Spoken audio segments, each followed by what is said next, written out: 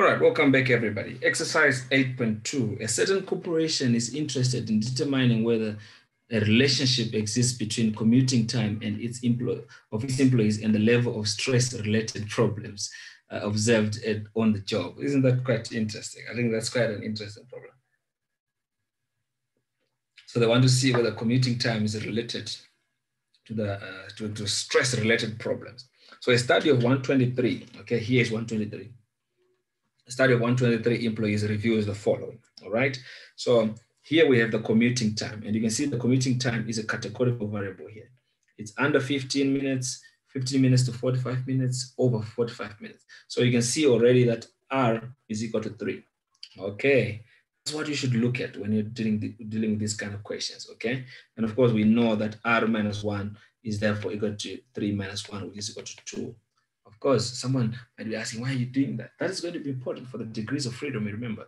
So of course, we see the stress level as well is a categorical variable. Also, C is equal to 3.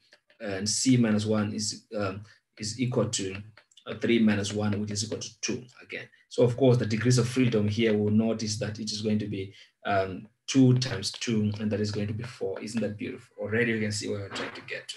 All right, so let's do the test that is required. Test the hypothesis at 5% level of significance. So we want to test the hypothesis at 5% level of significance. Of course, we need to round off intermediate. We're told that here in this case, round off all intermediate and final calculations to 3 decimal places. Okay, so it's always good to only round off intermediate answers if the examiner tells you to do that. All right. So then, of course, the first step is always the now and the alternative hypothesis. So what is the now hypothesis in this case? Commuting time and stress levels are unrelated or are not dependent. Okay, they're independent. All right, that will be the now hypothesis. Can you see that we're always specifying the now and the alternative in terms of the actual variables we're dealing with? We don't say variable 1 and variable 2. We need to specify what variable 1 is, what variable 2 is. And of course, the alternative hypothesis is that time and stress levels are related, okay? Or they are dependent, or they are associated, all right? So what is going to be the critical value? The critical value is going to be based on the degrees of freedom. So already we can see degrees of freedom is equal to 4. We also saw that in the previous slide. And now we're saying if you draw your chi-square like that, so that's poor. That's a poor chi-square diagram, but let's try and do it better. All right. So of course, this is a 0. We're saying we're dealing with the chi-square with 4 degrees of freedom here, and we're looking for the value which cuts off an area of alpha is equal to 0.05 over here. So at 4 degrees of freedom. So this is what we're talking about. I'll show you this again. So let me just clean up here. I think it will help if we clean up here a bit. So we're talking about 4 degrees of freedom. 4 degrees of freedom, here we are. And our alpha is 5%. So if our alpha is 5%, we're talking about that value there. Of course, we're dealing with 9.488. 9.488. All right, and this is the value we're talking about. Isn't that beautiful? All right, 9.488. All right, so this course is not as hectic as people put it, I think. This is the last part. This is the last bit of it. Can you believe? So now we need to calculate the test statistic, all right? So the test statistic, of course, is based on expected and observed frequencies. So we already have the observed frequencies. We're saying that's an observed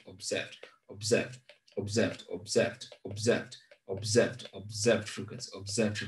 So we now need to calculate the expected, but in this case, the other expected frequencies were given for us.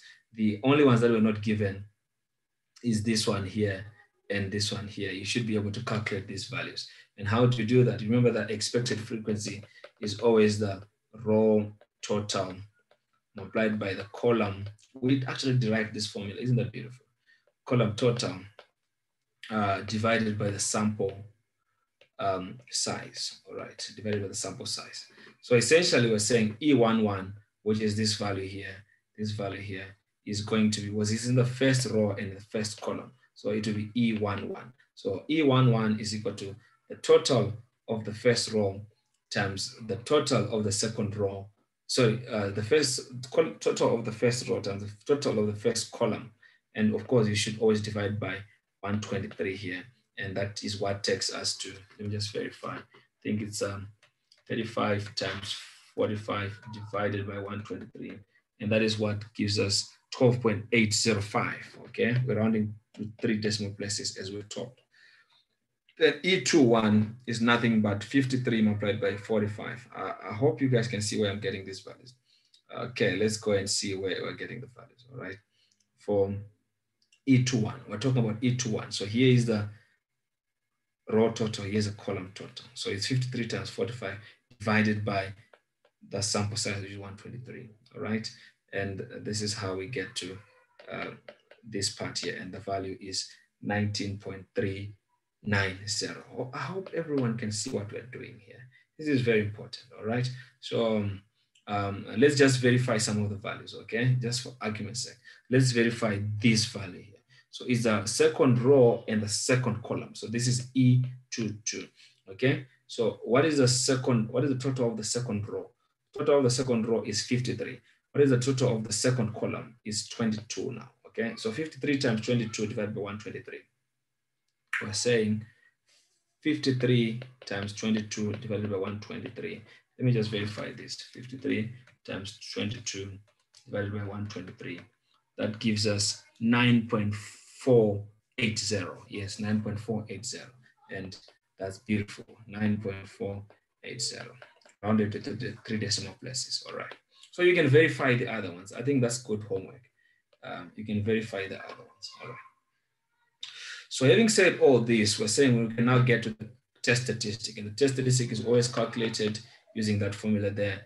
And of course, for the first cell, we're saying it would be 10 minus 12.805.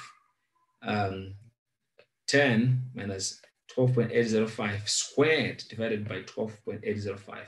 And for this cell here, it'll be 6 minus 6. I think I'll just talk you through everything. I think that's the order we're using this. So here it will be 6 minus 6.260 squared divided by 6.260, okay? And here it will be 19 minus 15.935 squared divided by 15.935.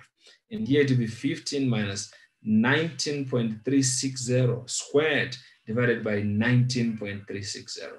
Here it will be 9 minus 9.480 squared divided by 9.480. Here it will be 29 minus 24.130 squared divided by 24.130. Here it will be 20 minus 12.805 squared divided by 12.805. Isn't that beautiful? Here it will be 7 minus 6.260 squared divided by 6.260. And the last one will be 8 minus 15.935 squared divided by 15.935. All right. So, and having done everything correctly, you should get to this value of 11.297. And that is our test statistic. So if our test statistic is 11.297, we're basically saying then that it falls within the rejection region, because our critical value was 9.488. You remember, our critical value was 9.488. Where are we? We're over here. This is our critical value. So our critical value, because it's 9.488 and the test statistic is 11.297, we're basically saying that it falls inside the rejection region, and we reject X0 in favor of H1. This is what we're talking about. We reject X0 in favor of H1, okay? And what is the conclusion going to be? At the 5% level of significance, there is sufficient evidence to support H1. It's always in terms of H1, remember. The decision is in terms of X0. That commuting time is related to the level of stress. Isn't that beautiful? All right. So this brings us to the end of this exercise here. And in the next video, I will talk about p-values. That could be the last video, actually, how to use p-values to do chi-square tests, all right? Like we did for the other tests. We first use the 5 stages or the 5 steps, then we go to the point of using the p-values. And this is exactly what we're going to do in exercise 3.4, 8.3. There could be another exercise again, 8.4, I think will be the last exercise. Okay, so I think it's just one more video remaining here.